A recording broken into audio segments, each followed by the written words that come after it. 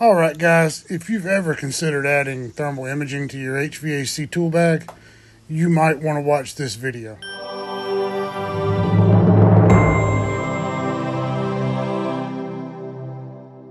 So I've gotten questions with the other videos I did about finding a refrigerant leak with a thermal imager. So, I mean, in theory, a hole in a coil should act like a metering device, get temperature and pressure change.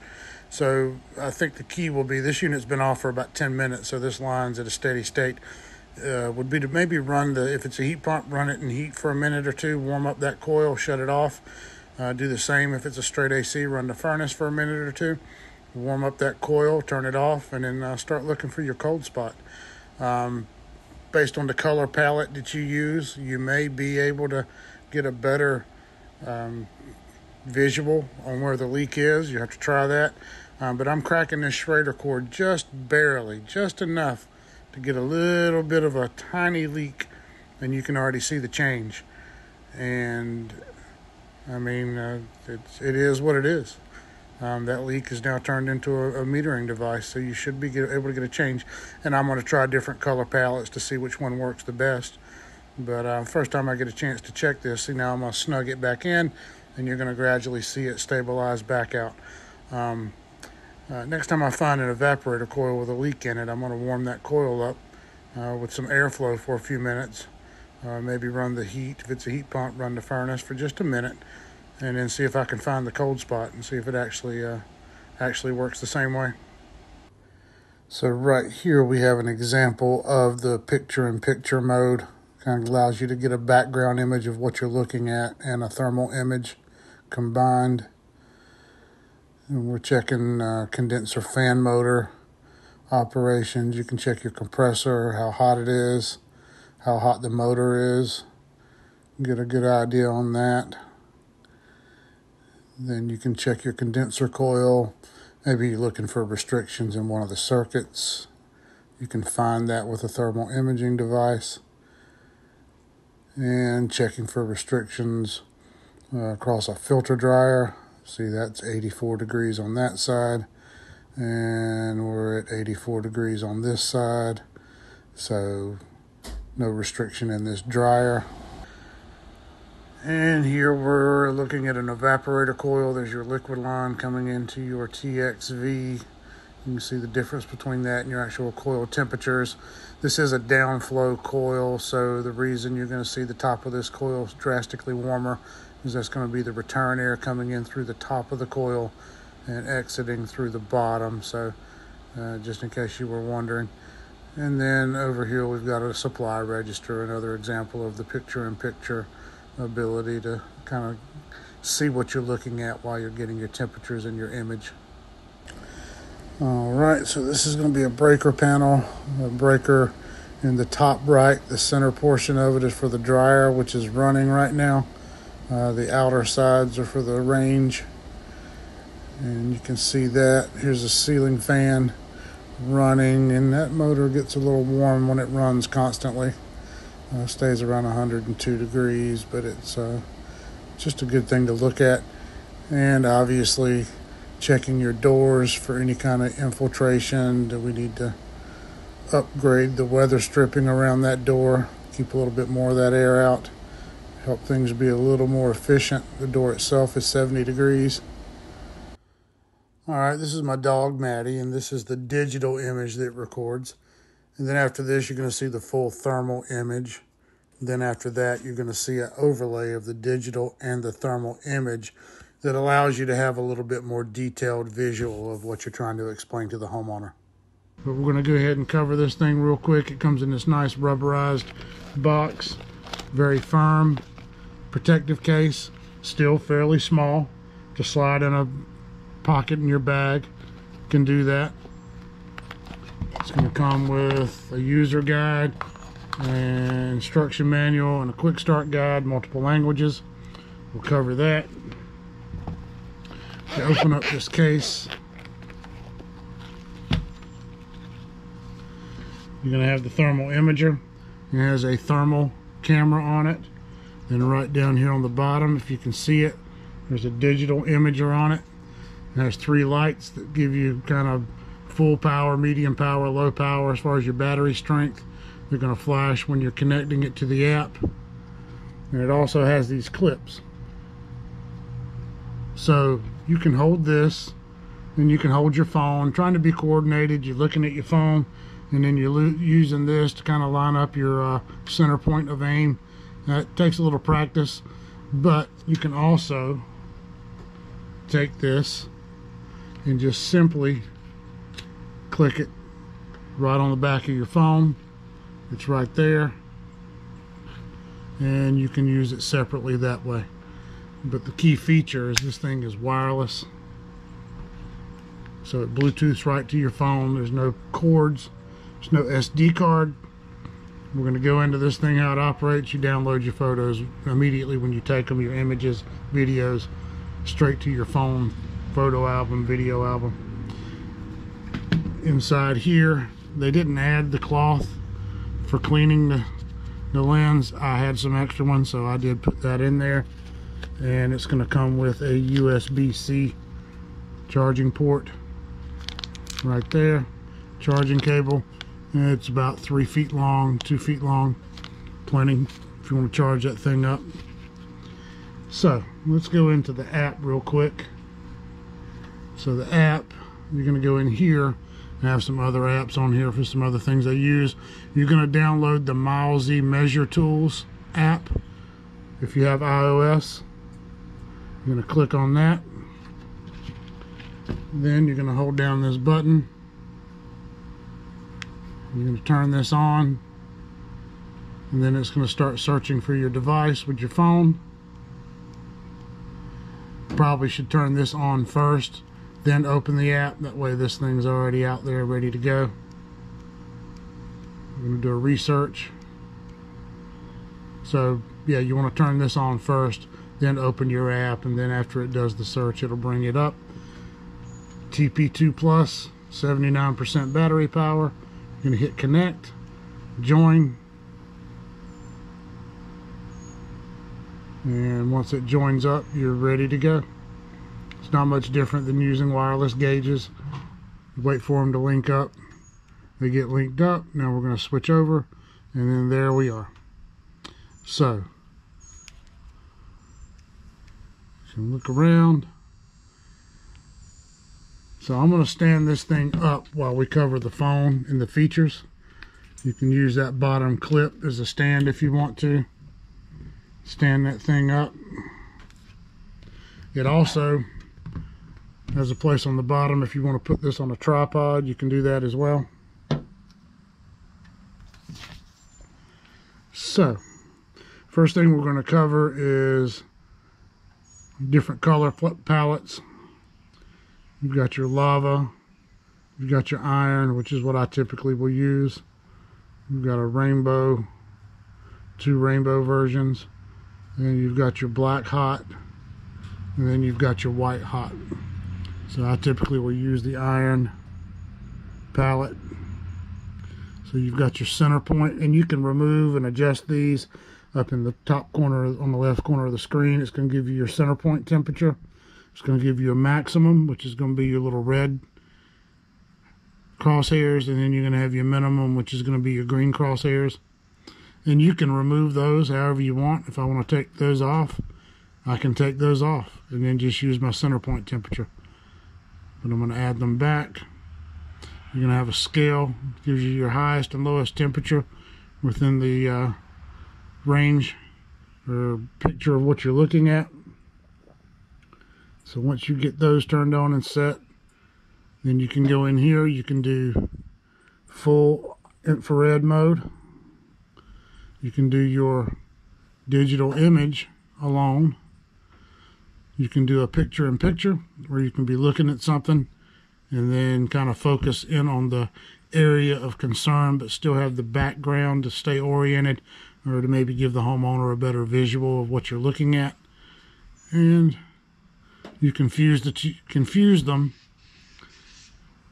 and you've got kind of an overlay of your digital image and your thermal image.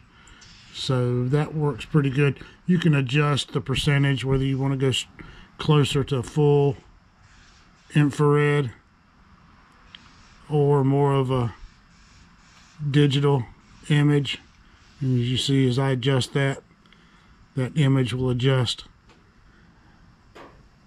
Over here, you can add points, 0.1 if you want. I don't know if you can move that. And turn that back off. There's 0.2. I'm going to add another one, 0.3.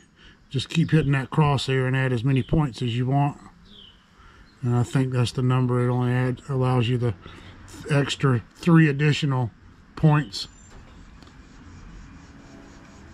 So we're going to go back out of that. We're going to come back in. We've got to figure out how to get those points cleared off. I know there's a way to do it. I haven't been using them, so I don't know quite how to get those points turned off. But let's see what happens. Number of points deleted. So there we go. I can delete that one. Tap on it. Delete it. Tap on it. Delete it. So there, we learned together.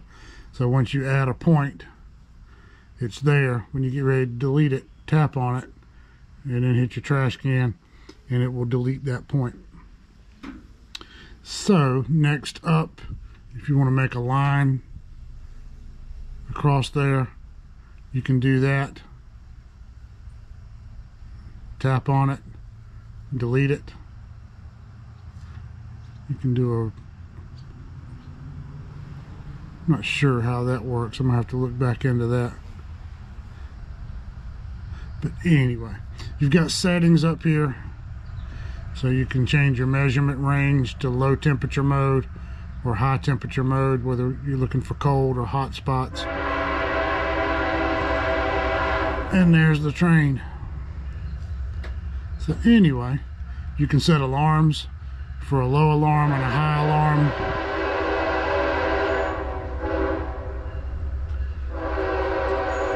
You can do your power off, 10 minutes, 20 minutes. Go figure, that train came by while I was trying to do this. Anyway, you can do a factory reset, puts everything back, see your battery capacity. Some more of the functions down here. Shutter adjust, correction.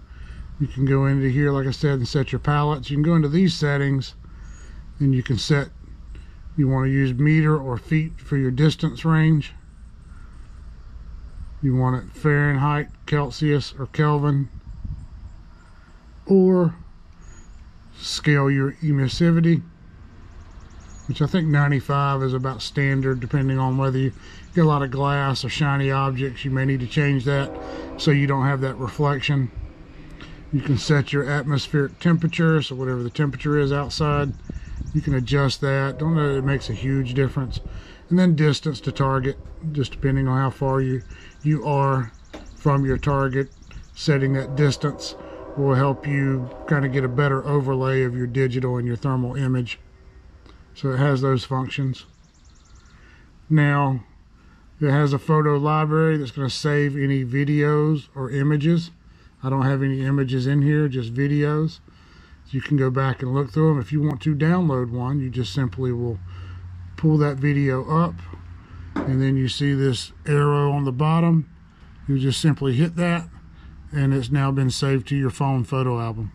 If you want to share it, you can share it. You can bring that in there and pull something up if you want to do that, and send it to someone, email, text, or if you just simply want to delete it, delete it. Now if you want to do a mass deletion, you can just simply come over here to the select button. Now you'll see all of these have a circle. Just hit this square. They've all been selected, and then hit trash, and then you have now deleted everything and cleared out your album. So you have camera mode and video mode. So if I want to go into video mode, I'll touch the video camera. My button will turn red, and we will start recording. You see, you get the countdown up there, your video length. When you're finished recording, you'll just hit stop. If you want to take an image, click on the camera Now you can just take a screenshot. Snapshot successful. Let's go back into the photo album, and here we are. We have our video image and we have our still image. I'm going to delete that. Is it delete? Okay. And we're going to delete the video, delete, okay. And we'll go back in. I hit the wrong arrow. Went all the way out. So you have to get used to using the app, but it works very well. The fact that it's Bluetooth makes it so much simpler because everything's right there on your phone. Like I said, you can snap this thing right to the back of your phone, and then you can just hold it like a regular thermal imager. You can turn it sideways if you want to get a different view. You can do an image correction on that so that it balances out.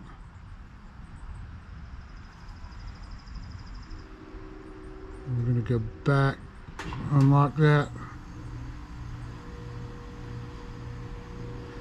There we go. Now we're balanced back out. I want to do an image lock. I can do that. That's how you do that. So you'll hit this lock button on the side, and then as you turn this thing, it'll hold your image horizontally, however you're turning your camera. So you can use it as a regular imager, or if you need to get back into a spot, you can just simply take it off your phone, and then you can stick it back to whatever it is you're trying to look at, put it in there, get back there and get a video shot. So I've enjoyed it so far. So guys, this thing does have some uses in heating and air conditioning these days. Having a thermal camera can be really important, whether you want to check for restrictions and dryers, coils, check motors, check breakers and breaker panel. You can check reversing valves, watch it while it's shifting, make sure it's making a full shift. Is it bleeding from the low or from the high side over to the low side? Checking to see if you've got a good split as far as your system running properly, it's operating properly, but in real hot weather a house can't cool down. You can check for insulation problems in the sheetrock and the ceiling. Do they need to get their insulation upgraded? Do they have leaks around their doors where they're bringing some heat in, their windows? There's multiple uses you can use to, you know, hey, the system is running properly, but look at your door. You're getting all this hot air leaking in your front door, your back door, around your windows. Look at the heat that I see in your ceiling. You can see the studs across the top of the ceiling. Where there's poor insulation, you've got hot spots, things like that. And then just diagnosing restriction issues or problems. And as you can see, it should locate a leak as soon as I get an evaporator coil that's leaking. Once I confirm that with a leak detector, I'm going to try using this and see if I can get another video for you on actually seeing a leak in a coil inside a house and inside a system. But anyway guys, it's kind of that place in the middle. The other one's too small. It's got to be tethered by a cable to your phone. The other one's large. You can't really keep it in your bag. It takes up too much room. You can slide this by itself right in the pocket. Some bags you can keep it inside the case. Slide that case in a pocket. I'm probably just going to slide the camera in a small pocket somewhere and keep it where it's secure, doesn't get damaged, things like that. But I'm going to use this thing more in the field, and we'll see what we can come up with a leak search on an actual leaking coil. But it does detect refrigerant leaking. We just got to see if it does it on a coil. Anyway guys, appreciate you watching. This is the Mileseey TP2 Plus. There's a TP2 Pro, and there's a regular TP2. This is the one in the middle. Link in the description. It's about $400 roughly. You may find it a little bit less, depends on where you're shopping for it at. But if you're thinking about adding a thermal imager and you don't have one yet, this is one you might want to look into.